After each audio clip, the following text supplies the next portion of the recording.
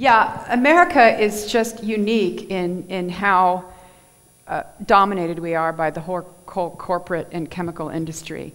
And it's simply outrageous. And we have one of the worst health, our health is much worse than most other countries in the world. Even though we're supposed to have the best health care in the world, we have the worst health in the world, and it's really gone down. So they're using far more pesticides. They don't know what these pesticides really do, and they don't know what they do when they're used with other pesticides.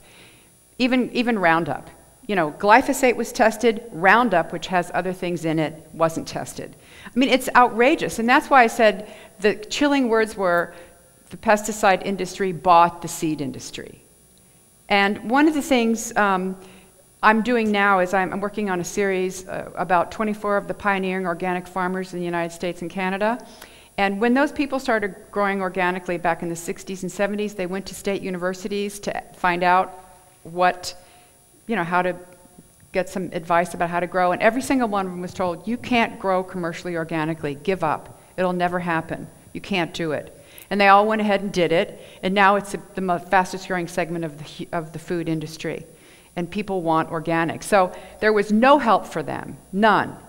And there still isn't, basically, when you look at it. But that's, again, I was talking about ground up, where citizens want it, consumers want it. And that's why, Whole Foods is so popular and all these, that's why people want those industries. But it's nothing, the government is very much controlled by the chemical industry and the agriculture industry. But you don't need all these chemicals. Look, Europeans are much healthier than Americans. They eat, no one's starving. There's more food in the world now. There's food enough in the world now for 14 billion people. The idea that we need GMOs to feed the world is ludicrous. There are more obese people in the world than there are starving people. So this is all, it's like a guilt thing. But it's true, and it's something that people, but even I was saying earlier, even if you eat organically, just going around in your life, you will be exposed to Roundup.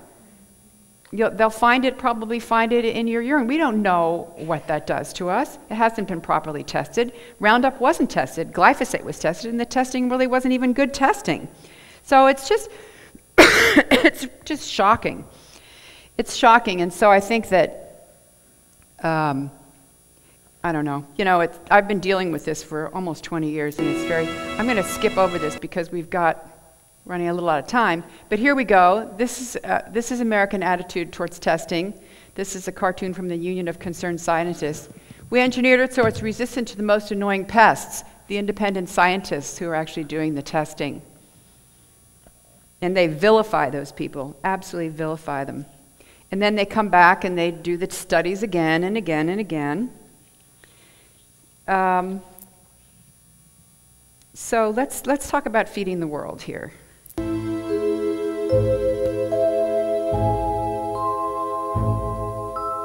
One of the problems that the biotechnology industry has is that it's done nothing for the American consumer.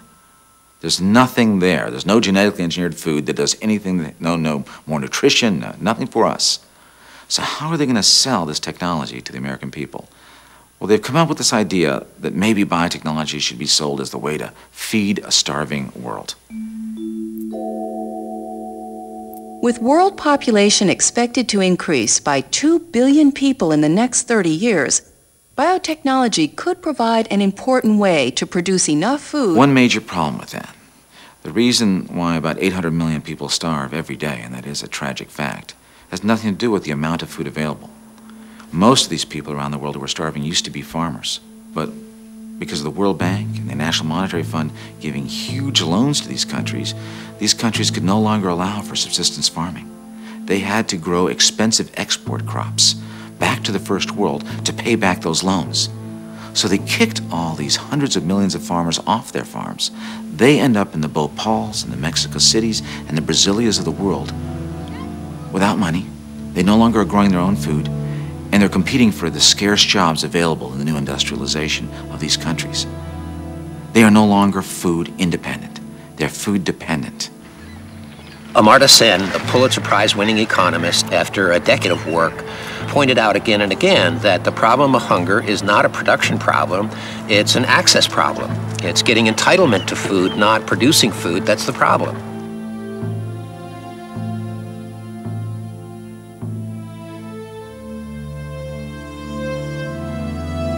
We're in fact overproducing the major commodities to the extent where farmers can't recover their production costs.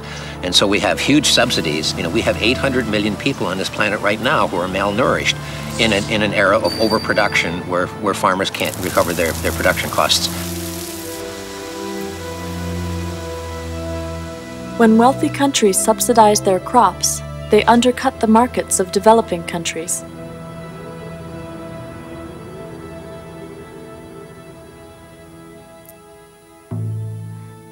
In 1994, on Christmas Eve, by the way, for the first time we said, you know what, we're going to try and have international rules on patenting. This was driven, of course, by the United States. And here's what's behind it. If you have gone into a third world country and you've patented a plant or a tree, the United States wants to be able to go back to that country and say, no one in this country, even though this plant originated here, can use it without paying us the patent fee. To do that, they've got to harmonize patent laws around the world. That's really the big prize for the corporations. It's one thing to make sure we're controlling the US market, but if we can take these plants that we've gotten from the third world and make sure that no one in the third world can use them without paying the companies that patent fee, that's the big bonanza for the corporations. The generalized perception in Latin America, I also think in Mexico and many other parts of the world also, the new unipolar system has benefited the United States more than it has benefited the minorities of impoverished countries of the world.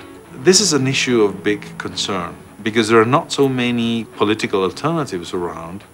We may eventually go back to despotic types of rule that I don't think will help in any way to make countries like Latin America or Africa or Asia progress. We really need compassion for the people in the world that have less.